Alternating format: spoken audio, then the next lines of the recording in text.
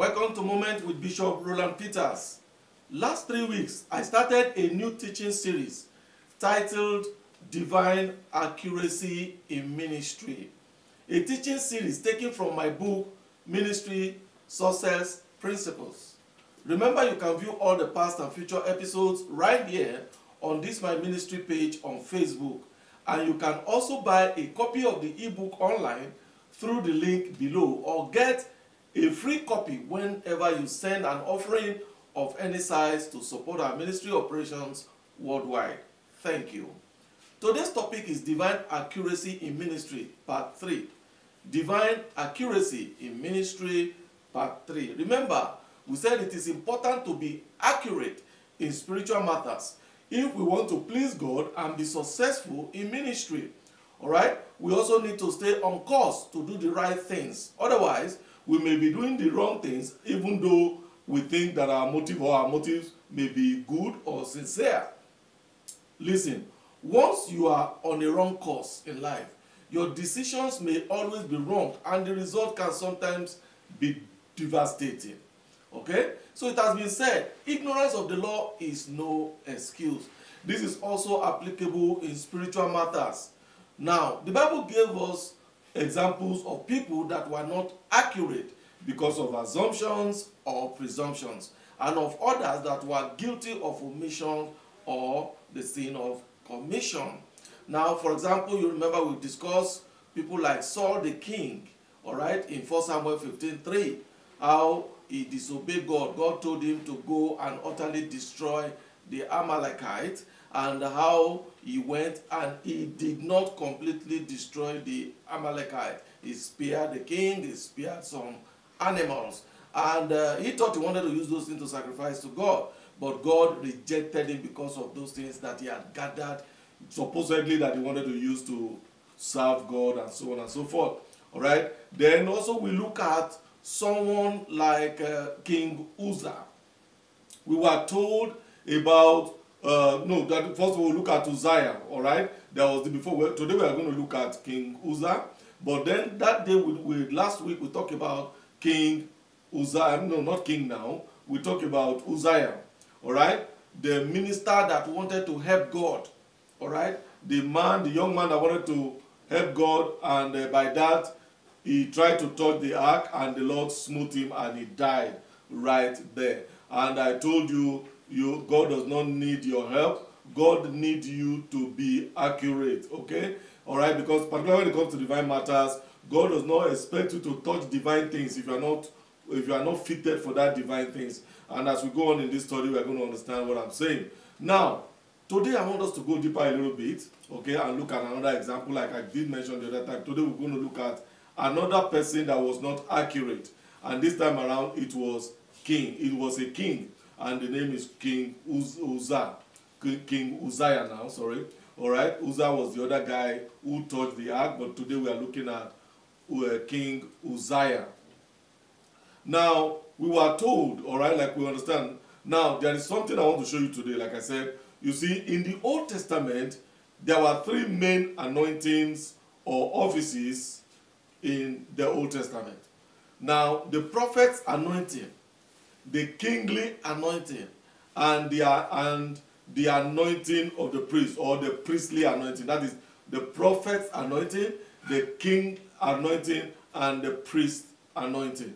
Now, it is only these 3 people that carry the anointing in the Old Testament. You are either a prophet, or a king, or a priest. All right? Now, if you occupy either of these positions, you were anointed by the Spirit of God. Okay?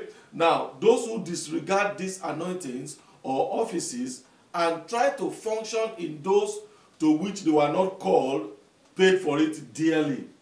All right? An example was King Uzziah.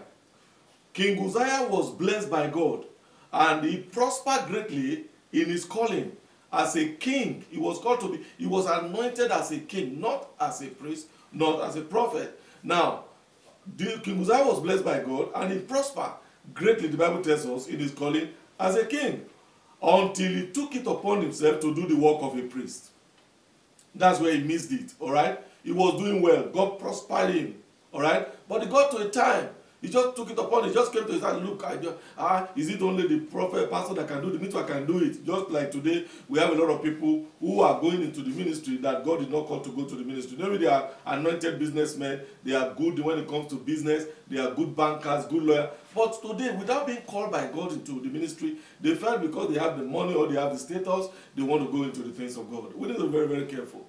All right? And this was the situation with King Uzziah. Now, let's look at 2 Chronicles. Let's read this report in 2 Chronicles 26, verse 18. 2 Chronicles 26, verse 18. In the New King James Version, it says, he said, the priest confronted him actually. The priest, because when the King Uzziah went into the wrong thing, we were told that the priest confronted him and they withstood King Uzziah. The Bible says, and they withstood King Uzziah and said to him, it is not for you, Uzziah, to burn incense to the Lord, but for the priest, the son of Aaron, who are consecrated to burn incense. Get out of the sanctuary, the priest said, for you have trespassed. Can you imagine? Somebody was a king, for a priest to now walk him out of the temple. All right? Get out of it, because he was in the wrong office this time around. He said, get out of the sanctuary, for you have trespassed. He said, because of this, you shall have no honor from the Lord God. You shall have no honor from the Lord. Now see, when you go into the wrong office, if you go into what God did not call you to do, you will have no honor in that area. God himself will not honor you. Because the Bible says, no man taketh this honor unto himself, as he that was called as was Aaron. So you don't have to take it upon yourself to go into the thing that God did not call you into. If you do in this kingdom, particularly divine things, if you go and do the divine things that God did not ask you to do, the Bible makes us to understand that you shall have no honor from the Lord God, because you have trespassed. All right? So you need to get out of that sanctuary, particularly those of you that want to go into the things of God that God did not call you into. That's what we are told in 2 Chronicles 26. You can read it for yourself. You see? But you see, pride got the better part of King Uzziah, and the rebuke and correction of Azariah, the priest. Then Uzziah became furious, the Bible tells us. He said, if you look at verse 19, he said, then Uzziah became furious, and he had a censer in his hand to burn incense. He wanted to do it by himself. And while he was angry with the priest, leprosy broke out on his forehead. He became leprous. That's a curse from the Lord. Before the priest in the house of the Lord. Listen. He said, while he was angry with the priest that was trying to correct him, all right, leprosy broke out on his forehead. He became leprous. I remember, leprous people don't stay among people. If we particularly the older day, they will send them to lepers colony. They can't stay in the city. Leprosy broke out on his forehead. Can you imagine a king, an honorable person? Now he becomes dishonorable because he has done the dishonorable thing. So that's why he will not receive an honor from the Lord. And while he was angry with the priest, leprosy broke out on his forehead before the priest in the house of the Lord, beside the incense altar. Right there beside the altar of incense. All right, right in the altar, leprosy broke out on him. Now, just like in Uzziah, a lot of people are suffering the spiritual leprosy today. They are having a kind of leprosy situation and on a dishonorable situation because that they bring upon themselves because they are touching the divine thing that God did not ask them to touch, or they are going into the ministry that God didn't call them to do, or they are touching divine things that things that are sacred that God did not expect them to touch or go into. So King Uzziah, because he operated in the wrong office, ended up with leprosy. Imagine that, even beside the altar in the house of the Lord. So you see, operating in the wrong office can cost you your life. He was anointed by God to be a king, but he wanted to do the work of a priest. And because of that, a curse came upon him. He became leprous. I pray for you that that will not be your portion in Jesus' name. So let's go on here. So you see, operating in the wrong office can cost you your life. It can cost you your ministry, and it can bring a lot of dishonorable things into your life and ministry. And I pray that will not be your portion in Jesus' name. All right? It can produce sickness in people's lives that cannot be explained. So let's stay in our individual calling and flow in our individual anointing. I'll say that again. Stay in your individual callings and flow in your individual anointing. Now, when I say that straying into or operating in the wrong office can bring a curse upon one, or it can cost you your life, or it can bring sickness. Remember, the Bible talks about the Lord's Supper, that some people, when they don't discern the body of Christ well and they take it anyhow, he said because of, read it, so it's there in the Bible, he said because of that, I'm talking about New Testament principles now, and spiritual divine principle. He said if you don't discern the body of Christ, and you are, you don't design it, and you are just misbehaving, taking the Lord's Supper anyhow, he said because of it, many people have become sick, many people have become weak, and even some die because of the Holy Communion. You know, some people just see the Holy Communion as ordinary bread and wine. No, it's deeper than that. It's the body of Christ. And if you don't discern it, the Bible says because of it, if you don't discern the body of Christ, people can pay for it with their lives. They can pay for it in the form of sickness, and so on and so forth. I pray you will not go into wrong things, and the Lord is going to uphold you and help you in Jesus' name. Now, another person I want us to consider today before we go is Moses. Moses will ever be remembered as an anointed servant of God, a great servant of God. You remember, God commissioned him to bring Israel, or the children of Israel, out of Egypt and into the promised land, that is Canaan. Moses succeeded in bringing the people of God out of Egypt, but he was disqualified to take them into the promised land. Why? Because he was not accurate at the water of Meribah. The Lord had said unto Moses, speak to the rock when the people needed water to drink. Now, because God wants to be honored before the people. And he told his servant, now just go before that rock and speak to the rock. Stand before the rock and just say a word, and say, like saying like this, water come out. And water will have just gushed out, you know, like a spring of water will just come out, as if you dug a borehole and you hit the water, and the thing will just spill out, begin to spill out like that. Now God says, speak, just speak to the rock, and it will yield its water. That's what the Bible says, that the rock will give its water. Now, that's, you can see Numbers 20, verse 8. Numbers chapter 20, verse 8. But what did Moses do?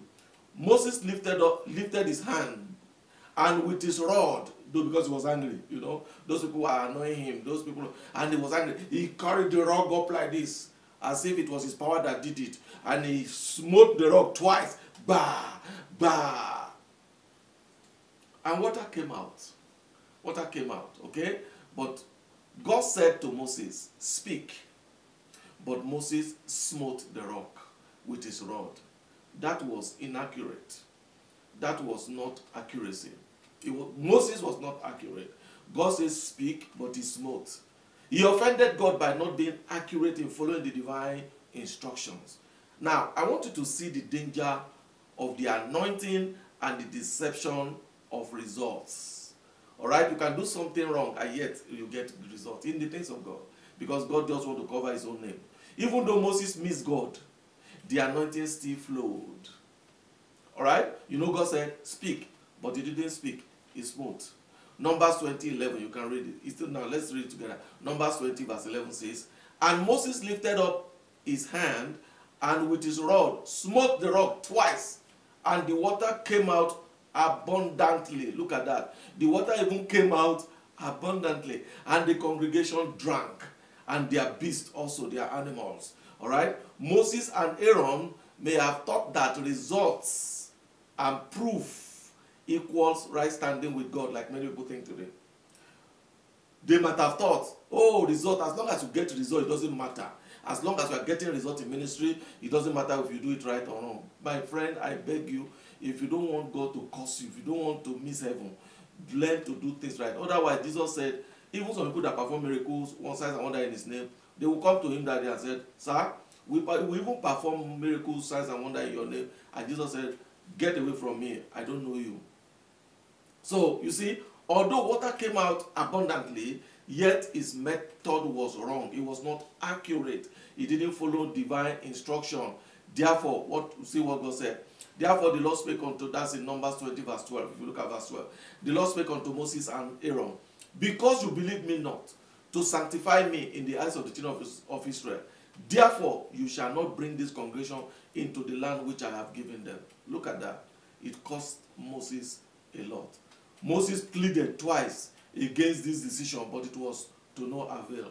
God was already angry with him. He was disqualified eventually because of lack of accuracy. This is what I'm warning you for. I'm warning you against. So that you don't get disqualified even though you have acquired a lot of results. Alright, you might have even gathered certain things abundantly and yet God rejects you. I pray that will not be your portion. He was very busy and committed to God, getting results, getting abundant things done, like a lot of people are doing today. A lot of people are into building of things for God that God didn't ask them to do. Yet, to people who look at, oh, this man is a successful man of God. He has built this, he built that, he built camp, he built university, he built. Now, if God asks you to do it, yes, that's fantastic. You will be rewarded. But a lot of people are copying others. God didn't ask them to do. Putting pressure on church members or their partners. You know what they will have used for evangelism now is using for so many other kind of things that will not go with us to heaven. All right. So you see, even though he was very busy, Moses was busy doing this, doing that, and he got a lot of things abundantly. Yet he failed in the area of divine accuracy. He did not pay attention to divine details and instructions. On the other hand, we found two outstanding records of those who had successful ministries based on God's plan and purpose. They passed the test of accuracy. They knew why they came into the world and did just that. And now these outstanding characters are Jesus and Paul. Paul, at the end of his earthly mission, declared, "For I am now ready to be offered, and the time of my departure is at hand. I have fought a good fight. I have finished my course. I have kept the faith. Henceforth, there is laid up for me a crown of righteousness, which the Lord, the righteous judge, shall give me at that day. And not to me only, but also unto all them that love is appearing." That you find that in 2 Timothy chapter 4, verses 6 to 8. Now, Jesus, the first person is Paul, and I told these two outstanding characters. The first person was Paul, the other person was Jesus. Jesus also declared towards the end of his ministry on earth, his earthly ministry.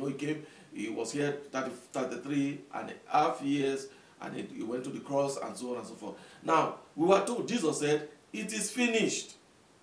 Jesus knew the scope of his ministry. He knew where it started and he knew when it ended. He knew where it started and he knew where it ends. And therefore he commanded the apostles to go ye into all the world and preach the gospel to everyone. And Paul also, like I said, and I did mention, also knew what he was called to do. And so when it ended, Paul declared, he said, "I have finished my course." All right, I have run the race and I have finished my course. Now, it is unfortunate today that many ministers don't even know what they are called to do. They are jack of all trade and master of none. They copy anything and everything that goes on around them. They are not, and they are never original. I like the way John L. Mason put it. He said, "When you are trying to be like someone else, the best you can ever be is number 2. All right? Now, you need to understand the scope, the limit of your ministry, calling, and grace. I pray for you today that God will help you to be accurate in divine matters. You shall not do things presumptuously in Jesus' name. God bless you. Remember to get my book titled, Ministry Success Principle. You will succeed in Jesus' name. Remember to also like and follow my ministry page on Facebook. See you next time as we continue this subject on this teaching that I believe will be a great blessing to you and others on this channel. Bye for now, and God bless you.